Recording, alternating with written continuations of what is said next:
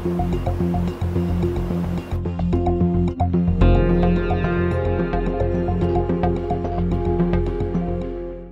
colleagues, our guest for this month's Diabetes News Nucleus is none other than a renowned endocrinologist from Jaipur, Dr. S.K. Sharma. Thank you, sir. Dr. S.K. Sharma is a very renowned endocrinologist from Jaipur. He is the head of endocrine at the Mahatma Gandhi Institute of Medical Sciences here. And we look upon him with a lot of pride because he, apart from being a whole epitome of knowledge, is also a very humble person.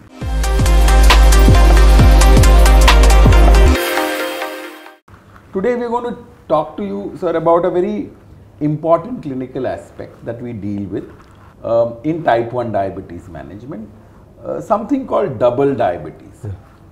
Is there an entity called double diabetes, Dr. Sharma? Yeah, for the last, I should say 20 years, people are asking that we have different types of type 1 diabetes.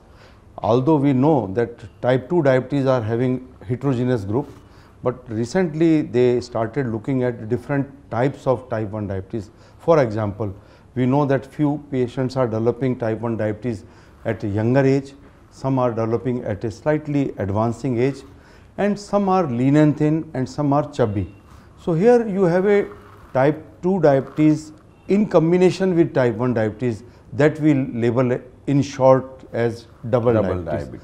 Here actually what is happening, that patients are type 1 diabetes but having obesity and strong family history of type 2 diabetes, and they have some insulin resistance, and then you have characteristics in such a way that they develop more complications and their profile is different from type 1 what we see in our day-to-day you can say practice, and they require higher insulin doses, and they have some features of metabolic syndrome like hypertension, dyslipidemia, and they have 3.5 times more complications. Okay.